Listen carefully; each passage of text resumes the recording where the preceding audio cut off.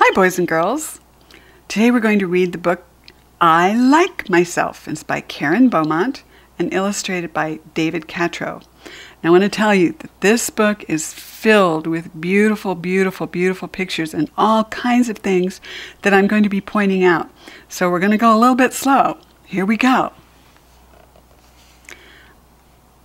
I like myself. I'm glad I'm me. And there she is.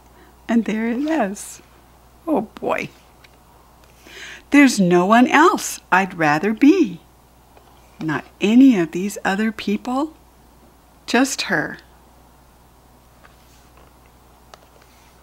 I like my eyes, my ears, my nose. I like my fingers and my toes. And here you can see the nose, the eyes, the ears, the fingers, and the toes. And there she is with her dog and cat. I like me wild. I like me tame. I like me different and the same. Look at this lion. He was wild, I bet. I like me fast. I like me slow. I like me everywhere I go. There she is. She's pretending to fly in that airplane. There's a little snail. And look at her dog. He has a vacuum cleaner on his back. Cute. I like me on the inside too, for all I think and say and do. Looks like she's been in an X-ray machine, huh? You can see her bones from the inside out. Inside, outside, upside down, from head to toe and all around. I like it all. It all is me, and me is all I want to be. She's very happy and excited. And I don't care in any way what someone else may think or say.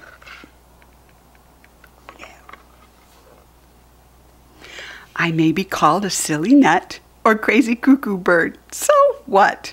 I'm having too much fun, you see, for anything to bother me.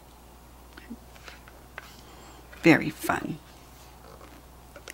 Even when I look a mess, I still don't like me any less, 'cause nothing in this world, you know, can change what's deep inside.